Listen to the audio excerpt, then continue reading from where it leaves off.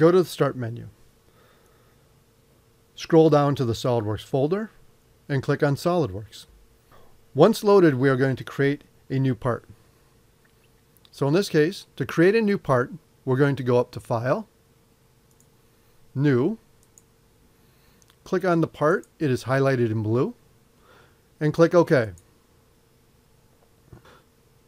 By default, a Quick Tips window is shown on the lower right-hand corner. Most of the time, we want to remove this off of the screen. So let me show you how to do that. First, let's go up to Help. And then next to Quick Tips, there's a check mark. We just want to click that off, and we'll uncheck that, and our window goes away. Now let's talk a little bit about the part screen and go over the different areas. First, the menu bar has the traditional commands. The standard toolbar has icon shortcuts to the most commonly used commands.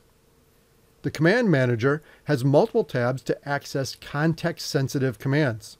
The left panel has multiple tabs, but you'll only need to use the leftmost icon, the Feature Manager.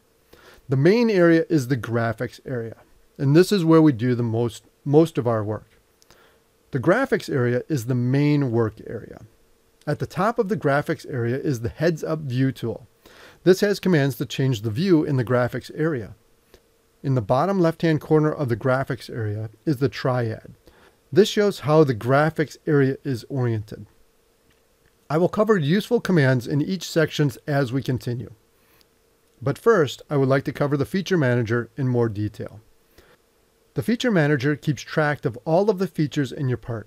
Right now, we don't have any features in our part, but we do have a few items in the Feature Manager. At the very top is the name of our part. In this case, it's our default part name, Part 1. The next two items, Sensors and Annotations, are beyond the scope of this video, and we will not discuss them here. Next is Material. You can set the material from a list of standard material types. This will change the look of your part. It will also set some of the material properties that can be used to calculate weight or center of gravity of your part. We do not need to set the material, but you can if you'd like.